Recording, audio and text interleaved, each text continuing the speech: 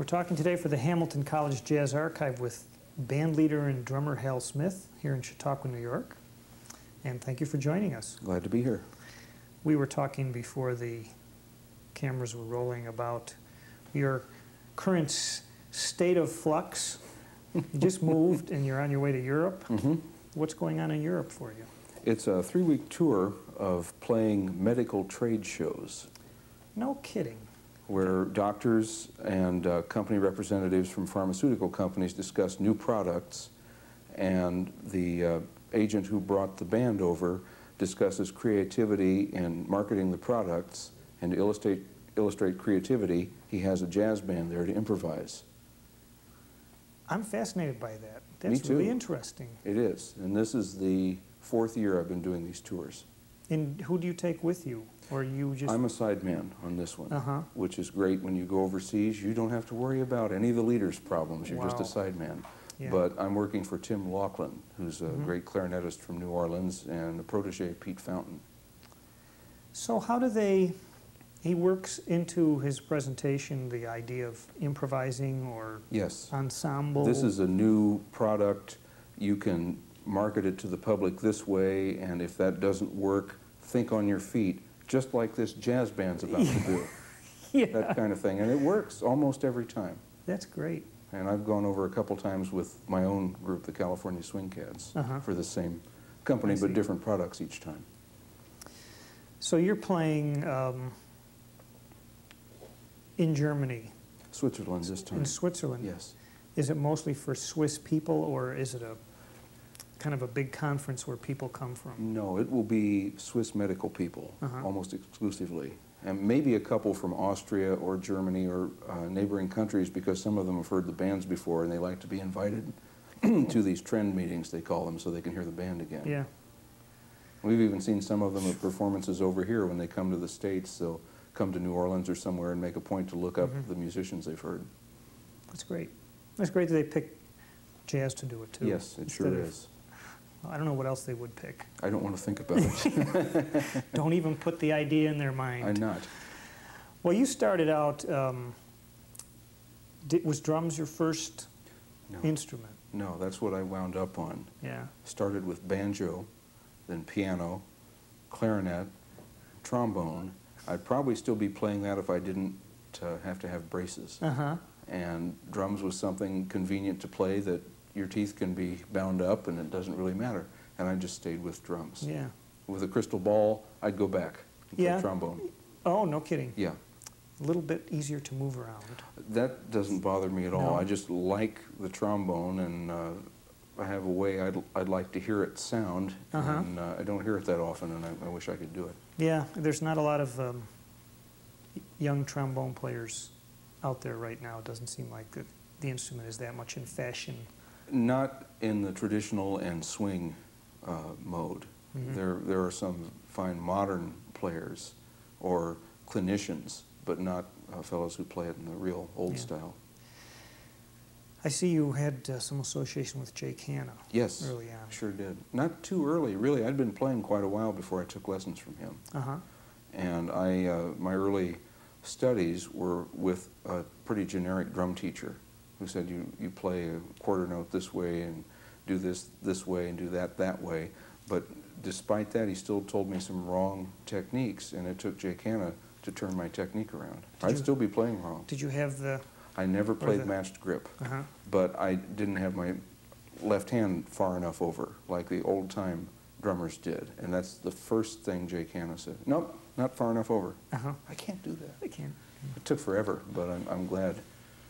But I've picked up a lot, not so much from the lessons as just from watching him play, watching the techniques he uses and how he tunes the drums and the height he sits and where he has his equipment and all that. That was as useful to me as the lessons.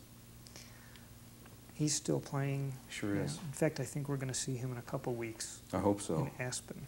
He's absolutely terrific player. Could play in any style band and make it sound better than it already does. Who else was influencing you when you were coming, developing on the drums? Nick Fatul was one who was comfortable in either a studio setting or a swing band or a big band, or a lot of Dixieland bands with Matty Matlock, Eddie Miller, Dick Cathcart, the people who played in Southern California, such as on the soundtrack of Pete Kelly's Blues, and Matty Matlock's Paducah Patrol and the Rampart Street Paraders. And I think, Nick Fatul, if you took a survey of musicians, maybe 20 musicians like the ones here this weekend, and said, who's your favorite drummer, probably 18 of them would say Nick Fatul. No kidding. Yeah, because he just is such a marvelous technician, but he doesn't let it get in the way of swinging, and he's always got perfect taste. If you had to, tough question number one, okay. Got a young drummer defining swing. Can you do it in words? It's a feeling of lightness and elasticity, and working with the other members of the rhythm section, where it's a joint effort to move forward, but it's not tense. It doesn't fall back on the beat. It can get in a groove, but it doesn't just sit there. It keeps moving, but not too far ahead and not too far behind. That's the ideal, I think. Playing ahead of the beat and playing behind the beat, is this something that exists for you? Sure. This concept? Depending on the band. I try to scope out a rhythm section right away, and if I can hear one guy, if the bass is turned way up and he's going to have it his way or no way, I'm not going to fight him, because then we're going to drown out everybody on the horns, and they're going to be mad at both of us. So I'll try and work with him. If he's going to work with me, or if there's no amp, if everybody's trying to make a group effort out of it, then sometimes I'll lead the way. I have to know who I'm working with. If it's people I don't work with all the time, like Dave McKenna this weekend, I haven't worked with him for a long time, I listen to him. I didn't want to put my foot on his chest and say, okay, here's where it is. I want him to be comfortable. You know, if it's someone I work with all the time, they know what I do anyway, and they're probably going to wait for me to lay it down. Bass players, do they tend to try to work with you like the gentleman that you have working with this weekend? Do you feel that the two of them are any different? Well, I haven't played with Michael Moore yet. I will do that tonight. And I've only played with him once, and that was at this jazz party when it was still in Pennsylvania, about 1985. That won't be any problem. He's a real light bass player. He's very light. Just, it's going to work out fine. I have no question. You know, the difference will be the piano, because Dave Frischberg was on the original recording that we're supposed to be recreating. So, of course, he's not here, and there's no drums on the recording. So I'm going to be a real outlander there. But I'm not going to take charge of that rhythm section. I'm going to let those guys play as they would without a drummer and just try and play lightly in the background. With Bob Haggart, though, he lays down. He picks the time. So I've gone with him all weekend. That acoustic guitar makes a big difference, too. It really does. It's such a... We almost forget how tied that was to the bassy thing. Yes. And not just bassy. Eddie Condon. People forget what a good guitar player he was. Not a soloist, but the time was as perfect as it could get. And it's a lost art now. It really is, except at functions like this. Big bands don't use rhythm guitar anymore. Yeah. It seems to be something about the acoustic thing, too. Yeah. Because it's percussive. Yes, it is. It's almost like you're not hearing the chord as much as you are almost the washboard effect. Really. It depends on who's playing it. Some players mute the strings, some let them ring. With Marty Gross, you hear the ring of the strings, which is nice. Like that's the way Eddie Condon played. And with Rebecca Kilgore, she lets the strings ring. And it's just a nice blend, especially with an acoustic bass. If there's not lots of miking, that guitar you can key everything on the rhythm guitar. You sure don't want to be fighting that if it's playing all 4 beats. It's easier for me to back off a little bit than for the guitar, so you don't have that. And those two are two of the easiest to work with I can think of. You were born in '53. Yes. How come you didn't go the rock and roll route? when I was a kid, I was growing up at the very end of the Dixieland revival. So started by Lou Waters, Turk Murphy, including Bunk Johnson, Kid Ory, and the second wave of that was honky-tonk piano and banjo, barbershop quartets. That was real popular when I was a kid. All over the radio, on the TV. In Indianapolis? Everywhere. Because we're similar in age. I'm a little older than you, but I was not aware that there was a revival of Dixieland. Well, it was more pronounced in California. That was the hotbed of it, the Bay Area and Los Angeles to a lesser degree. But the bands that made it big, banjo bands or pianists who'd have a hit single, Crazy Otto, Johnny Maddox, Joe Fingers Carr, people like that, you could hear those things on the radio very easily, and there were lots of recordings of Waiting for the Robert E. Lee, Alabama Jubilee, things like that. I mean, I could walk into any record store in Indianapolis and find those things. So it was just kind of a happy music, and it wasn't a protest music like rock and roll. I heard Elvis Presley. I remember Bill Haley and the Comets and all that. It just never did anything for me. And I liked ragtime and the banjo music and all that kind of thing.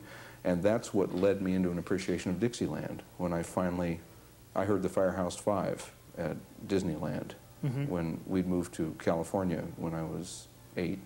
And I was taken to Disneyland for my birthday, first live jazz band I ever heard. I said, that's it. That wiped out everything I'd heard before. Wow, and you were playing at that time, which instrument were you playing? I was not settled on anything. I had gone from piano to banjo. I was playing clarinet, just reading out of the exercise book at that point. And I heard that, and the trombone got my imagination, and I really wanted to play that, but then the braces came. What was your parents' musical tastes like? They liked older popular music. I mean, they were not jazz fans, record collectors with a copy of Brian Rust. Oh yeah, that was recorded by Bix and Red Nichols, and they just, if it was good and well played, they liked it. So when I got an interest in the older forms of ragtime and things like that, they were ready for that, and they liked it because they'd grown up during the swing era, which was just an extension of that, if you want to think of it in a straight line. My dad was a pianist, just a hobby pianist, not a professional, but he had records of Jelly Roll Morton and Fats Waller, and I heard those things. They didn't get through to me until years later. But generally, if I liked it, they'd like it, and they were real supportive of my goals and taking me to hear live jazz whenever possible. That was a problem, though. In California, you have to be 21 to get into a club, and they card like crazy. And you can't sneak in and drink a Coke. So unless something came to Disneyland or an outdoor concert or a pizza parlor or something like that, I couldn't hear it. And a lot of the New York and Chicago musicians didn't come out. Eddie Condon brought Pee Wee Russell to Disneyland the year I didn't go. I never heard either one of them in person. I missed a lot of the people, Max Kuminski, Muggsy Spanier, Gene Krupa. I hardly heard any of the swing era drummers in person. Very What about few. Ben Pollock? I heard Pollock. Yeah. The first jazz festival I went to was Dixieland at Disneyland. In 1964, Pollock had a band there. Yeah. And through suppressed memory, now I remember what he sounded like. At the time, it was too much for me to absorb, but I'm thinking back on it, I'm remembering the details of what he played. And the more I hear him on recording and tape, I remember what he did. Some of those guys they had a different way of setting up their drums, didn't they? They sure did, yeah. The older players tended to use larger bass drums and maybe 2 tom-toms. Floor tom, 2 mounted toms, woodblock, 2 cowbells, and the cymbals down low, snare drum tilted way over, which is a holdover from marching bands. When it's slung over your shoulder, you play like you would in a military band. But all the Chicago drummers learned rudiments and classical technique from drummers who had come out of that military and classical tradition. So they played like that and lifted their sticks way high off the drum and all that. And I still tilt mine over. It's much easier to play. I can't play it the other way now. Do you recall seeing I think it's the Glenn Miller movie, and Ben Pollack is in it. Sure is, and the Benny Goodman story, too. He's in both of those. And he plays closed rolls and the hi-hat. Yeah. Yeah, I remember him doing that. And a stick on the bass drum. That's a technique you don't see too much anymore. Yeah. Keep a 4-beat going on the bass drum and play a little syncopation against it with either the left or the right stick. I do that this weekend, but with that 18-inch bass drum, I'll drop a stick reaching for it. Well, gosh, you have a pretty good list of well-known names you've played with. Milt Hinton and Bob Wilbur, all those guys. How did that, was that most of you at festivals that Mostly things happen? like this, like a jazz party where it's a mix and match. There'll be one person hiring everybody who'll put together a set of musicians he thinks will work well together. 99% of the time they do. But that's where I've gotten to work with really great players like that. Yeah. Because they, you know, they travel in their own circles. And if they're going to need a drummer, they're going to call someone they were comfortable with, who they work with all the time. But that's the great advantage for me, having played these things. I get to work with them where I probably wouldn't otherwise. If I've been half a continent away, you know, I'm not in New York where I'm going to see them all the time. Yeah. You know, I'm really pleased to have had those chances. You ever had a circumstance where it's been like a train wreck? Yes. Yes. Are you sure you want to think about that? And is it usually something inherent in the rhythm section that's not, like you said, someone's trying to dominate or just not? No, because I haven't had many train wrecks with rhythm section players. It's been the horn players who tell you one thing and then they forgot they told you that. Oh. Or they want to control the rhythm section. It wasn't a train wreck, but it was a very nerve-wracking experience. I played with an individual who shall remain nameless, who was feature billed with another swing era musician who shall also remain nameless, and there was a slight battle of the egos before the concert, and it translated into telling the rhythm section how to play, and nothing we did was right. And one of these guys has written extensively about Dave Tuff, who's one of my great heroes in the drums. I thought, here's my chance. Dave Tuff, that's what I'm going to do all night. So I tried to play real subtly on the first tune. He waved it to a halt and he said, play like you're playing in a 200-piece band. Oh, wow. You know, he stopped the tune, did that? Oof. Yeah. Was this in a club? Or was it was a concert. God. So I did. I played like I was building a house. And that's what he wanted. But then I heard another concert later where he was complaining about all drummers are house builders. I said, I was only following orders. There you go. What are you going to do? But then for every experience like that, there's Doc Cheatham or Milt Hinton. Yeah. And you just, you know, you walk off the bandstand thinking, boy, I'm glad I did that. Yeah. So they make up for it. Yeah. You've been involved in some jazz education projects? Yes. San Diego, the America's Finest City, Dixieland Jazz Society, has an adult jazz camp with instruction on cornet, trombone, reeds, piano, banjo, bass instruments, and drums. And I've done one of those, was scheduled for a second, and then had to go on one of these tours, so I missed it. But I'll be doing it again this coming January. And I teach the older techniques, New Orleans, Chicago, and the San Francisco, New Orleans revival style that I mentioned earlier. Oh, I'm glad you mentioned that, because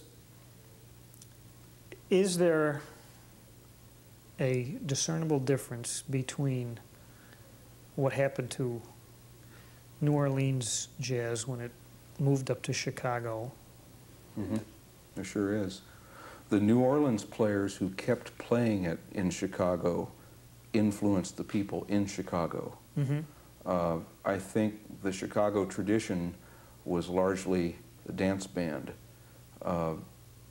Hotel bands, dance bands, ragtime players, and when King Oliver's band went to Chicago, and before that Freddie Keppard with the original Creole band, it just showed a whole new way of playing things. For instance, I would doubt that there were a lot of bass players around Chicago who plucked the instrument they probably bowed like every other bassist did until Bill Johnson went there in the before World War I with Freddie Keppard and the original Creole band, and he was a sensation. Had a feature number, Weary Blues, where he'd play chorus after chorus of slapped string bass. So if you figure that's 1911 or 1913, that would turn the whole town over. Wow. And I think the New Orleans, Oliver and Armstrong, Johnny Dodds, Jimmy Noon, Baby Dodds, each of those people, and Jelly Roll Morton, they'd have an influence on the Chicago style that I think set a real course for it until Earl Hines and Bix changed it again. But I think there probably wouldn't be a Chicago jazz had it not been for the New Orleans players going there, because that's what really turned on a lot of those players. And the interviews with Goodman and Sullivan and Tuff and all those guys, they said, well, my influence was, and almost every case it's Jimmy a New Noon Orleans and all those musician. guys, yeah. Right. Don't you kind of wish you could go back in time and witness some of that interaction? I'm ready. Yeah. I'll go right now. I know. I sometimes feel like maybe we're born in the wrong era. I feel that way about 20 hours a day. Yeah. Why is it that, I don't know if there's an answer to this question, but it seems that the music, the mainstream and the Dixieland is predominantly played by white players. Yes. And the audience for it too. Yes. And I sometimes wonder why. I wish I knew. Yeah. If it's a matter of making money, I can understand, because I don't know any wealthy jazz musicians. Yeah. And you can, but I don't know lots of white musicians who play blues or soul who have overseas tours and make lots of recordings. Yeah, and that's true. You know, I think it's a matter of going where the money is, and I can't blame anyone for that. I wish there were more black players, but the ones who play it tend to like really more modern styles, mainstream and beyond, rather than the earlier styles. Right.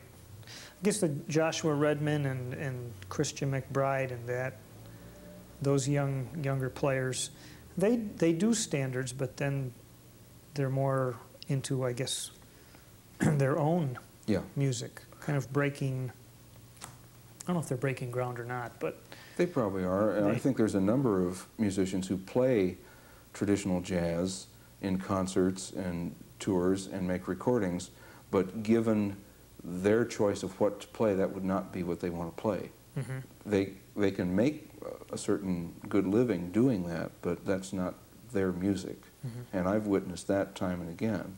Then I know a trombone player in New Orleans, Freddie Lonzo, who is one of the few black players I've heard who really digs into the style and likes the style and is not on the bandstand like, oh, I guess I'll get off soon. Yeah. And I wish it wasn't that way. It's not been that way in the past, not until well into the 50s in the bebop era. I mean, we look at photos of jam sessions at Jimmy Ryan's in the late 30s and 40s. I mean, it's a total mixture. Yeah. It's like nobody gave a second thought to that kind of thing, and it didn't really become that way until recent times, that I can tell. I mean, I like playing, I've played where I've been the only white in the band, and I've been the drummer. And if there's a hot seat in an all-black band, it's the drummer. But I had a ball, and the guys liked it. I thought, I'm going to play for them. I'm not going to play what I think will work here. I tried that. It failed miserably. It was a supposed traditional jazz band. And I could hear a lot of swing influence in the players, but not the older style. The older style just didn't work. It didn't set them off. So I thought, all right, forget those people out there who are going to give me dirty looks in the audience. I'll just play what they want. So I laid in the rim shots and the ride cymbal and took off. Yeah. And I was accepted. You know, and the next time I showed up, they were all, hey, welcome back, man. So I just played for the band. Right. And I know the people in the audience thought, well, that's not the correct setup that we want to see. What's that guy doing there? But I was there. I just made the best of it. Yeah. But I have no problem with I mean, you can't make that a racial thing. If you make it into that, you're going to have a very unhappy bandstand. There's just no point in it. Right. Why back to New Orleans? 6 nights a week of work. No kidding. Yes, from 2 nights a week to 6 nights a week.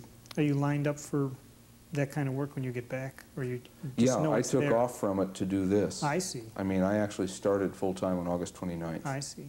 And it's really my best friend in music, Chris Tile. He's a trumpet player and cornet player.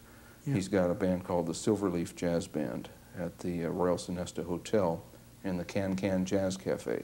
And it's, I may get in trouble for saying this, I think it's the only authentic New Orleans style band in the city that really plays the music of King Oliver and Jelly Roll Morton, Armand Perron, Freddie Keppard, and plays it the way it's meant to be played, and not with modern chords and ride cymbal and all that. It's very authentic. Wow. And well, it's good for 6 you. nights That a should week. be doing what you want. It is. I like that because he doesn't let it get boring.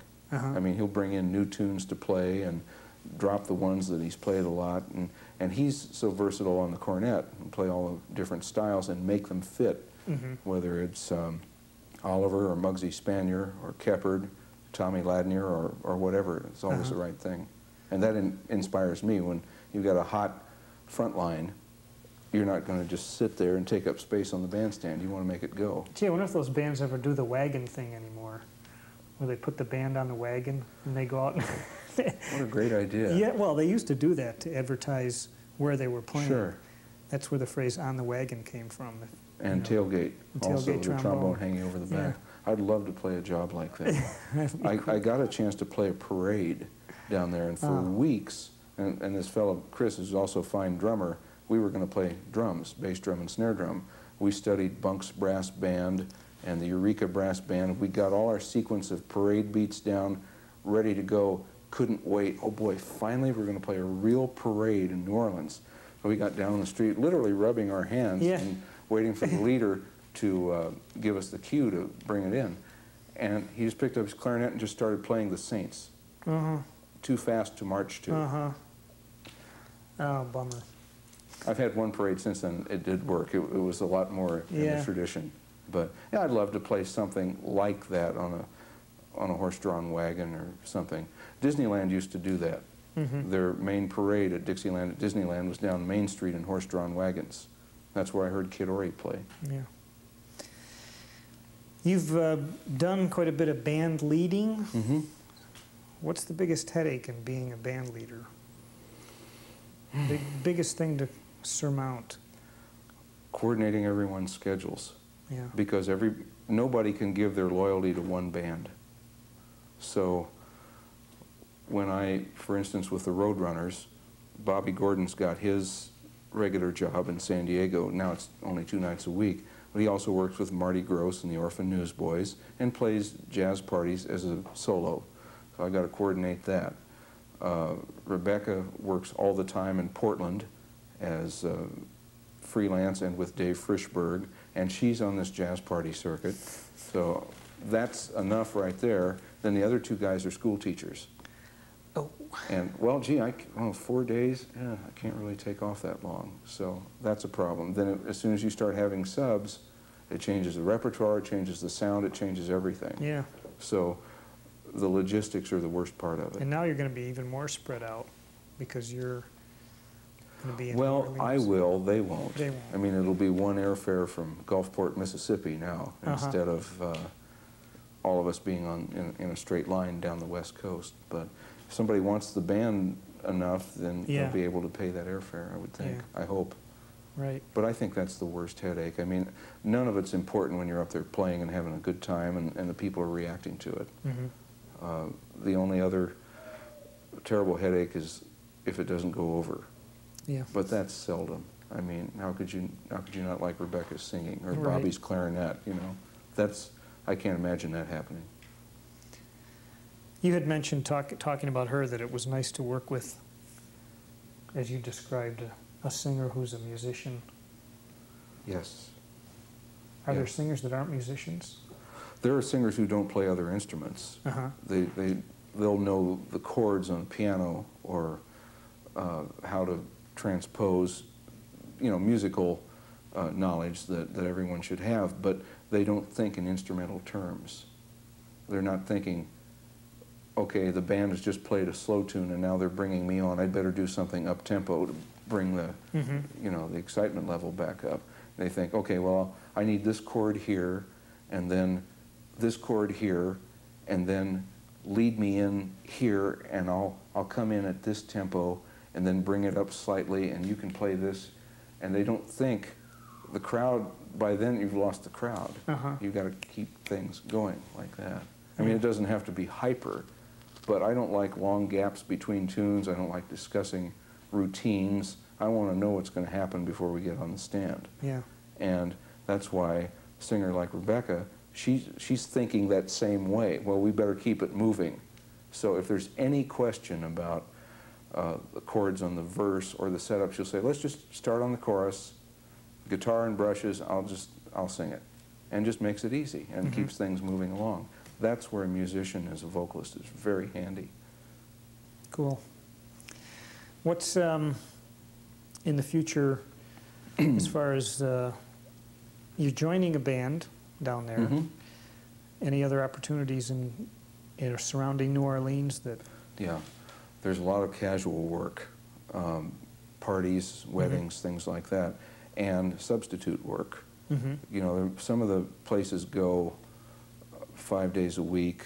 One of the clubs has a shift of 3 bands on weekends, and sometimes people just get burned out and they want time off, or they're going on vacation or something like that. So if I'm there, I'll get a call.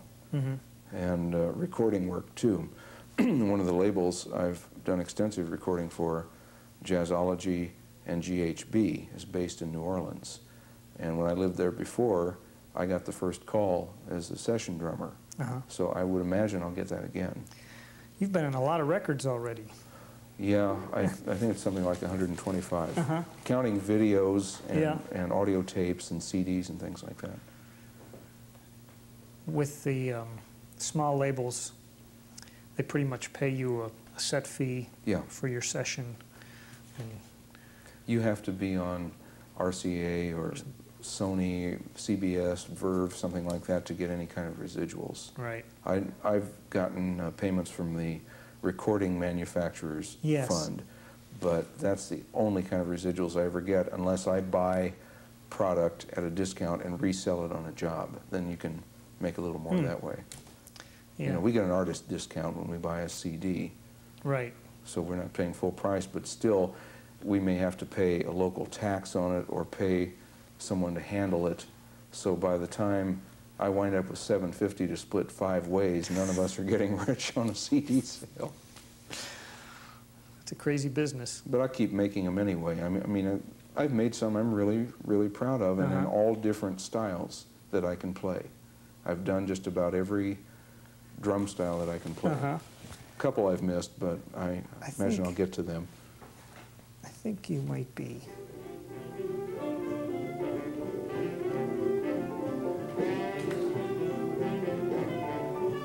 Does this sound familiar to you? I recognize my splash cymbal.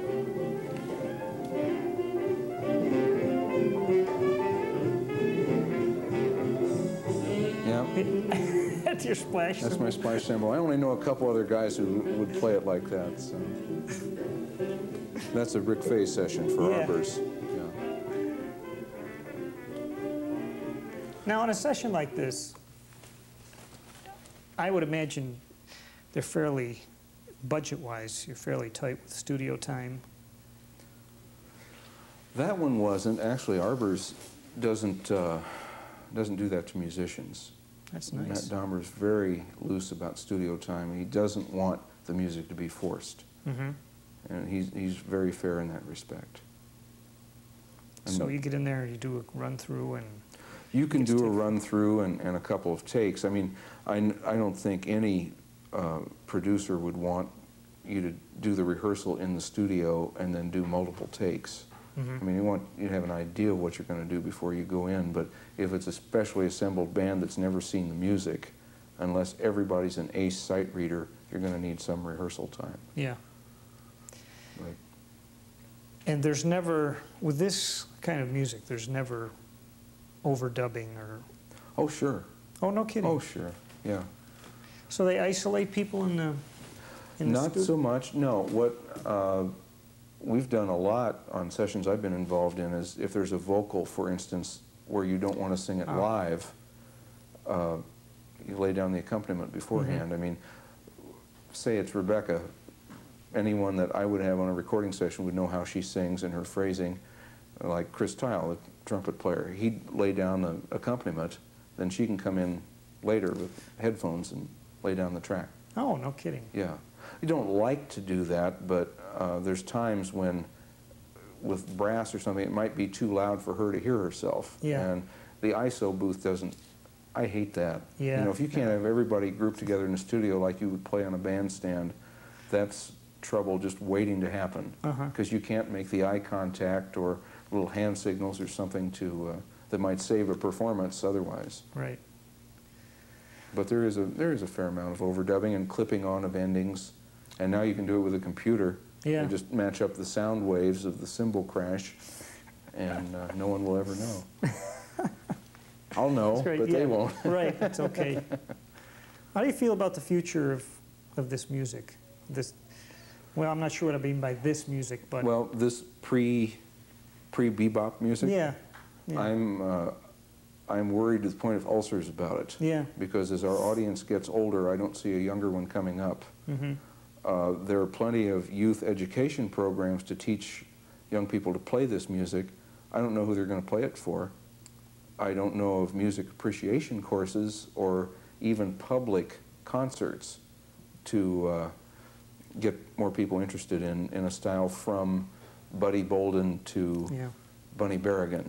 I mean, the kids are going to have to find it on their own and say, wow, I'd like to play trumpet like that. And then in 2025, I'll say, good luck. I hope someone's there to listen to it. Yeah. That really worries me. I mean, you can see the age of the audience here. Yep. And they're great supporters. They go to all these things. They buy the recordings. They're the salt of the earth. But when they're gone, I don't know. And it's the same with the jazz festivals that I play on the West Coast, the Dixieland festivals, an older crowd. If you add other music to bring in a younger crowd, you can add Zydeco and blues and Cajun music and things like that. But that's not jazz. Yeah. That's not teaching them to appreciate Freddie Keppard or Bix or Earl Hines. So I don't know the answer to that, except music appreciation courses starting right now in as many places as possible. Right. Because there'll always be someone who'll say, well, I like that, I don't care to play it. You know, I'd rather fiddle with my computers, but I like the music and I'd go to hear it. I mean, I hope that turns out that way. Yeah, we definitely need more audience. Yeah. And it's different overseas.